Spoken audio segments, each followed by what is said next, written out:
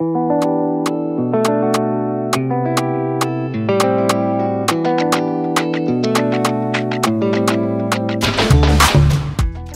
am my students.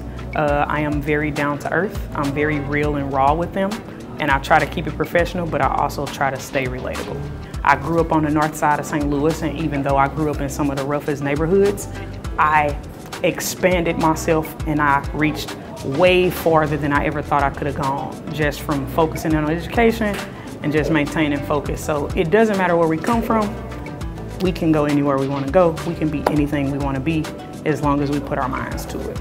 When we have questions and we don't really understand them, she makes sure everybody gets what she's teaching us. She's serious, but she's funny. When she's funny, we play sometimes, but when she's ready to get to work, she be serious. So I like the way she do that. It would be times where I wouldn't get it, and she would really help me get it, because sometimes I would miss days of school and come back clueless, and I would be right on top of it after she showed me how to do it.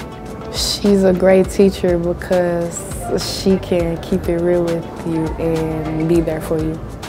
When she first got here, the first thing that she did was she found the people that she thought fit the mold of being exemplary teachers, and she decided to learn from them.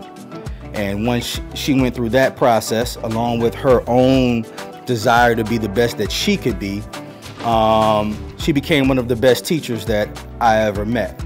I've never met anyone who has the amount of passion for the students that meets them where they are and takes them where they need to go. You're gonna have some rough days, you're gonna have some exhausting days, you're gonna have days where you don't feel like coming. You're not gonna always feel like your best self, but you're gonna have to dig deep and just understand what your ultimate goal is for the children.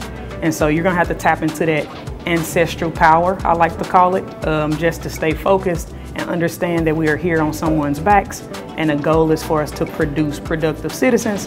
So sometimes we just have to set ourselves aside and stick to the goal.